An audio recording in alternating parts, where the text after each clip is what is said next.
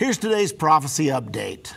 President Donald Trump ordered the USS Carl Vinson Carrier Strike Group to set sail to waters off the Korean Peninsula in response to rising tension over Kim Jong-un's nuclear missile test.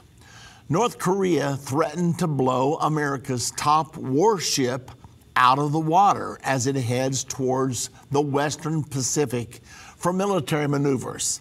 Such an attack by Kim Jong-un would throw North Korea and the U.S. into a full-blown war. Could this happen?